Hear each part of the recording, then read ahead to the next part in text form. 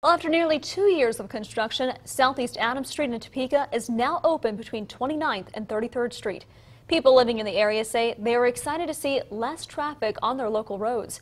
The Highcrest Community Improvement Association was there for the ribbon cutting today, and they say less traffic will make it safer for kids in the neighborhood.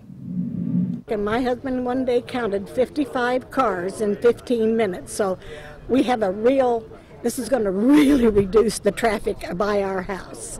Yeah, it sure sounds like it. Now the next phase of the project will fix up 33rd Street down to